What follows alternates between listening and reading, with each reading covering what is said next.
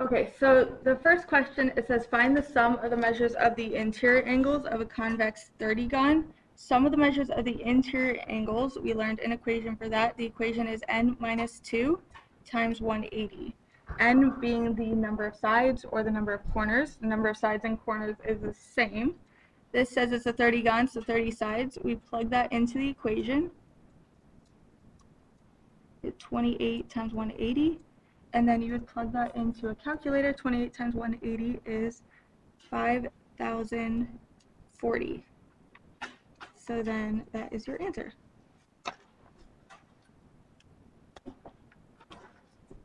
Okay, for number 2, it says find the sum of the measures of the exterior angles of a convex 21-gon. Regardless of how many sides it has, the exterior angles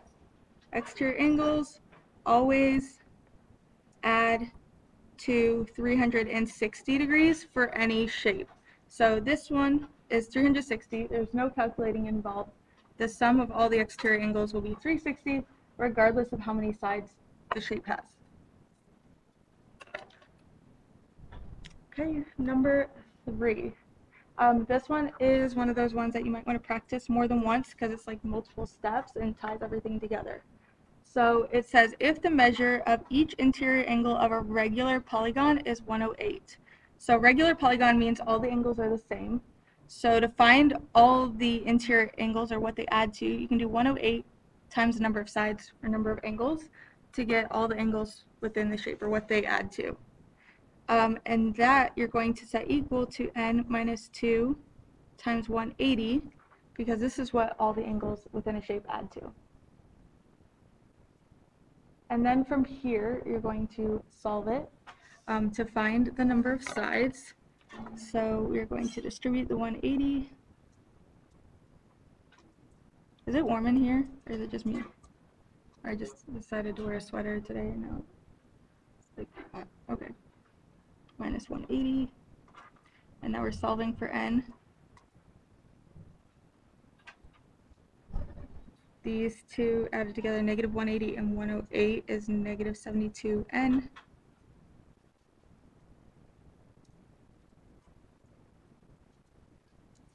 And n equals 5. So that is the number of sides the shape has, but the question asks for the measure of each exterior angle. So we need to do one more step. So the exterior angles of any shape add to 360. And then there are 5 sides or 5 angles, however you want to think of it. So we need to divide this by 5 to get each exterior angle. So this 72 is each exterior angle. So yes, a little bit more steps, a little bit more challenging.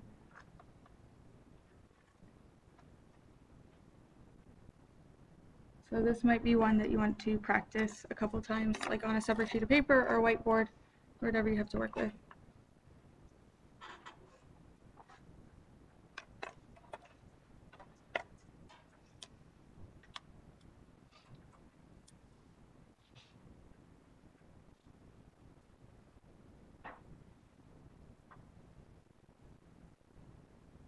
Okay.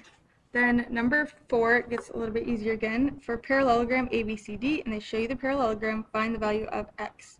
In a parallelogram, the opposite sides are equal. So to find x, we're going to set these equal and solve for x. 3x plus 20 equals 5x minus 12, and we will solve.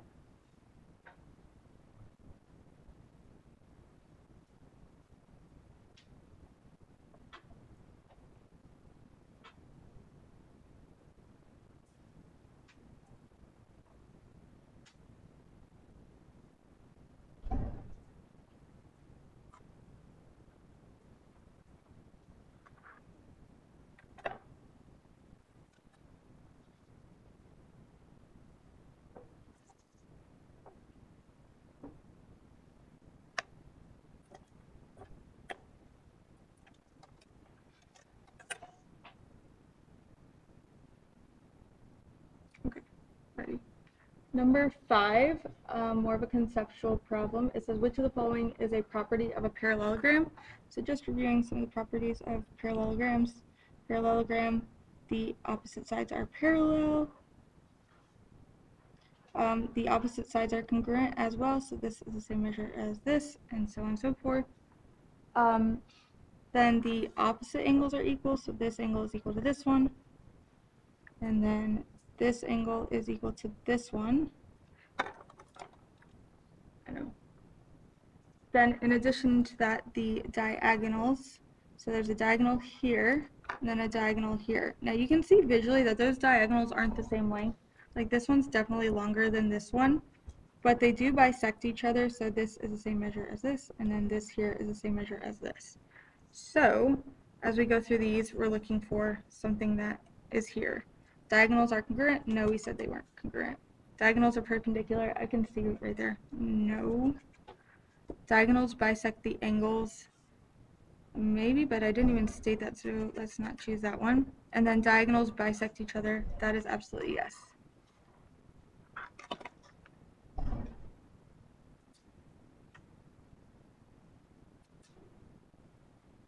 Okay, next. Number 6, find the values of x and y so that ABCD will be a parallelogram.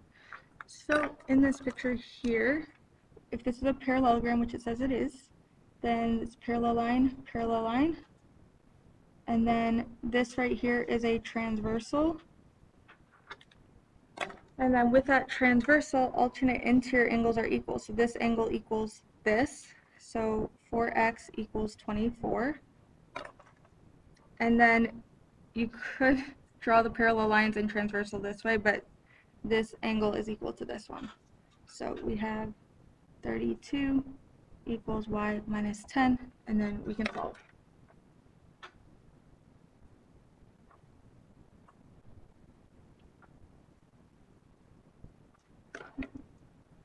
Plus 10 plus 10, 42 equals y. So our answer is A.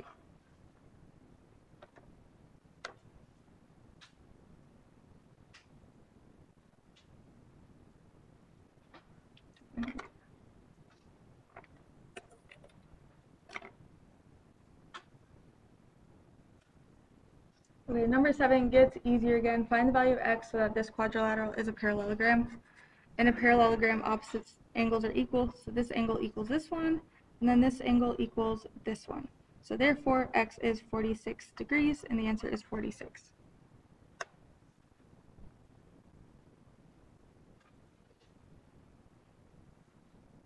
Number 8 is a graphing one. The best way to do this is to graph. The easiest and shortest way to figure this out. So I have a graph here. Let's see if I can get it all fit in the frame. Okay, so it says that parallelogram ABCD has vertices A, B, C. Find the coordinates of D. I'm going to have to zoom out here. It's going to get blurry for a second. Okay, so what I would recommend doing is graphing the 3 points and then figuring out what that 4th point is just visually. So A is at 0, 0, so here's point A. B is at 2, 4. I know you don't have graph paper, you can just watch. And then C is 10, 4, 1, 2, 3, 4, 5, 6, 7, 9, 10. Here, make sure you counted right. Okay, and it says, what are the coordinates of D? Well, it says it's parallelogram. So D would have to be like right here. And then remember, the slope of the opposite sides is the same, so this is down 4 over 2. So we can go down 4 over 2 to get D right here, and D is at 8, 0. So that is our coordinates for D. And again, the best way to do that would be to graph it. Okay. Actually, while I have this zoomed out, I'm going to go ahead and do 11 because 11's graphing as well. So 8, graph it. And then 11, graph it. Or you don't have to graph it, just watch me graph. Okay, so 11, it says ABCD is rectangle, and it gives you 3 points. Find the coordinates of A. So just like with this one, and of course tomorrow you'll have graph paper to do this as well. let's see, B is at negative 5, 0, 1, 2, 3, 4, 5. Here is B.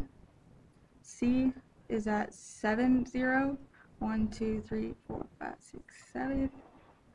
C. D is at 7, 3 right here.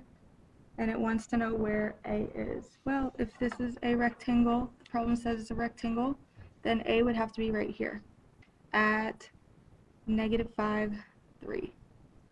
So that is the answer, negative 5, 3. And then you could graph the rectangle. Okay. So that's the graph once. Just graph it and then you should be able to see where the point lands. Okay, now number 9, zooming back in again. Which of the following is a property of all rectangles? So let's just draw a rectangle. Let's see. For a rectangle, what makes this a rectangle is it has the 4 90-degree angles. Also, for the rectangle, the diagonals here, the diagonals bisect each other because it's a parallelogram, but in addition to that, these diagonals are the same length. So all of these are the same length. And then it also has all the things of a parallelogram as well, like the parallel sides and all of that. So which of the following is a property of all rectangles? 4 congruent sides? No, I can see that right away. Diagonals are perpendicular. Do they form 90-degree angles? No. Diagonals bisect the angles? No. And then 4 right angles, definitely for a rectangle. 4 right angles.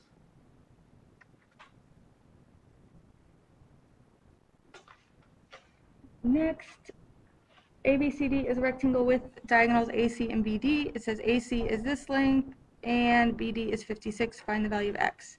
Diagonals of a rectangle are congruent. So diagonals of a rectangle are congruent. So therefore, we can set these two equal to solve for X. 2X plus 10 equals 56. 2X equals 46.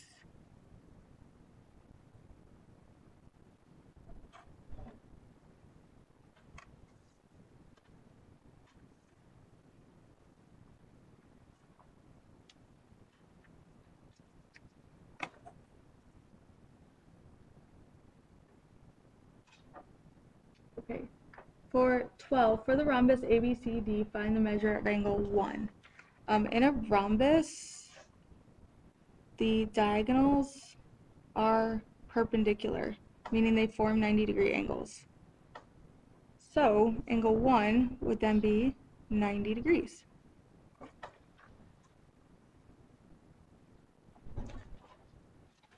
So, again, you'll be able to use your quadrilateral family tree. So what I would do for that is, like, it says rhombus. Look for rhombus, and it says right here diagonals are perpendicular, and you can use that to figure it out. Okay, next, 13, we got a square. It says find the measure of PRS. So kind of trace the points. PRS would be this angle right here. Well, in a square, I don't know how in-depth you want to go with this, these angles are 90 degrees, right? And then the diagonals are going to bisect that angle. So PRS is 45 degrees. So 45 degrees.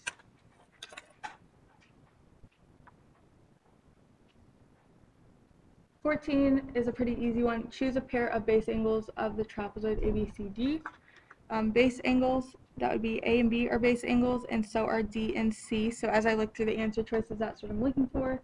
Are A and C base angles? No. B and D? No. A and D? No. D and C? Yes.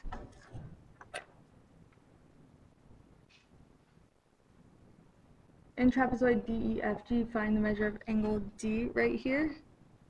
Well, in this trapezoid, parallel lines and a transversal.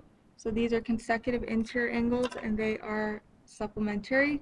So 180 minus 136 will give you angle D, and that comes out to 44. Yeah. So 44 degrees. Okay. 16 and 17 have to do with the trapezoid mid segment. So I'm going to draw a trapezoid right here. And then here's the mid segment. Remember, this mid segment is an average of the two bases, or like the number in between these two bases. So it said, in the hood of Olivia's car, it is shaped like a trapezoid. The base boarding the windshield is 30 inches, and the base at the front of the car is 24 inches. What is the width of the median? So the shorter side is 24, longer is 30, and then we're trying to find this length here. You can find the middle number if that works for your brain. The other way is just to find the average of these two. So 24 plus 30 divided by 2, you get 54 over 2, which would be 27. So this is 27, and that is your answer.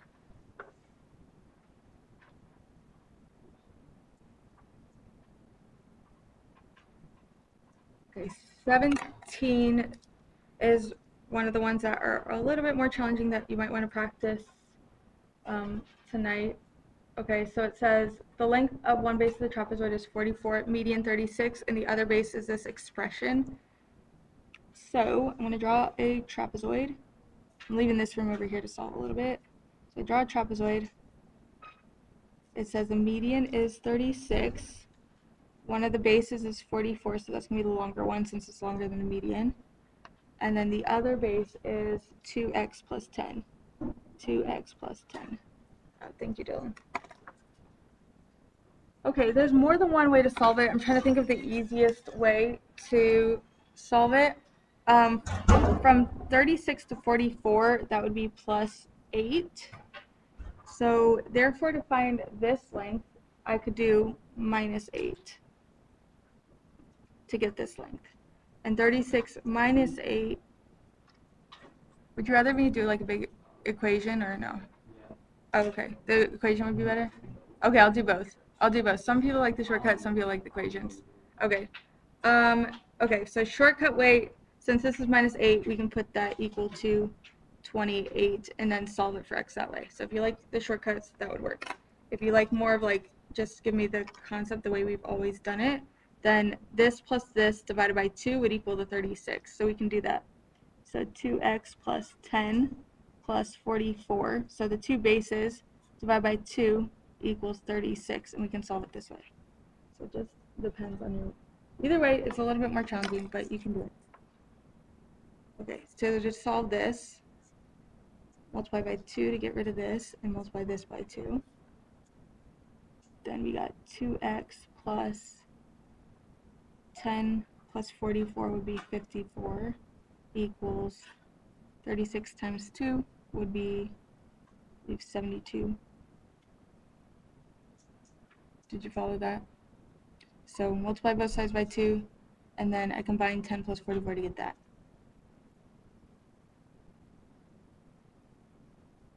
Then subtract 54.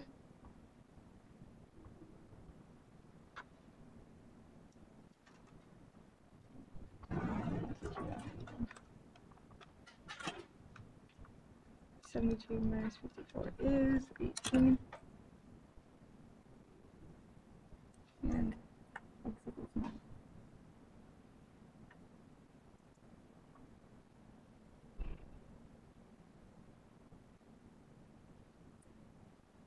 okay, the shorter cut way where this just equals 28, you could just do 2x plus 10 equals 28 and do it that way. And it comes out to the same thing, 2x equals 18, and then x equals 9.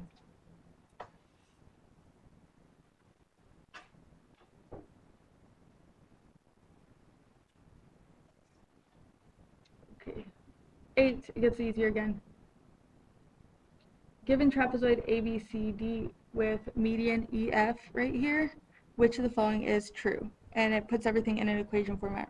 So BC plus AD divided by 2 would equal EF is how you could put it into equation format, and that is literally right here.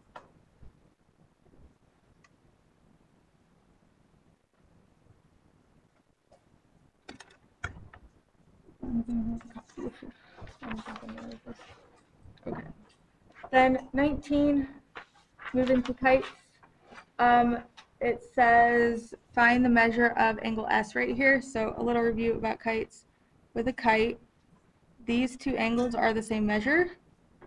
Also, things to know. For a quadrilateral, the angles add up to 360 degrees, so we're going to use that fact to help us here as well. So it says find the measure of angle S. S and Q are the same measure. So we'll do 360 minus these two numbers to begin with. And then once you plug this in a calculator, it comes out to 200 degrees. That's what's left over after you subtract those two angles. And then that 200 degrees needs to be split evenly among these two angles. So we divide by 2 to get 100 degrees. And then each of these is 100 degrees.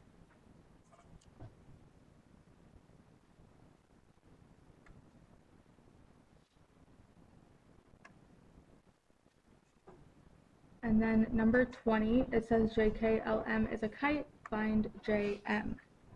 Okay, so since it's a kite, this makes 90-degree angles here.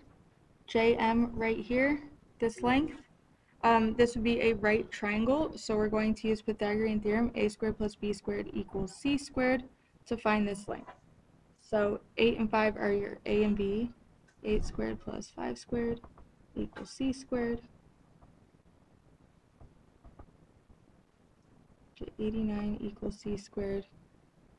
And then take the square root of both sides, and b is your answer. Okay, 21 I only did with my honors students last year, so it's definitely an honors question. I'm going to quickly go over it because even in my first period class there was a few students that were just kind of curious as to what an honors question would look like. So it's up to you, but I'm going to go over it anyway, and I'm going to go over it quickly too. So it says find x. Here it says it's a rhombus, so this makes a 90-degree angle, and this would be 90 degrees. Then these three angles would add up to 180 because they're a triangle. So that means that these two would add up to 90 because 90 plus 90 is 180. So this plus this is 90, and we'll set it up like this equals 90. So because we have this squared, we're going to have to factor this, but we can only factor it when this is equal to 0 over here.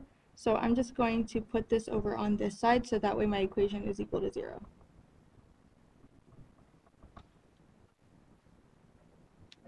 Okay, then from here, I'm going to break this up into factors, and you remember this from Algebra 1, x and x, and then I need two numbers that multiply to negative 70 that add to 3, and that would be positive 10 and negative 7. So 10 and negative 7 would multiply to negative 70 and add to positive 3. So there's my factors. The next step, 0 property, you might remember this, you set each of these equal to 0.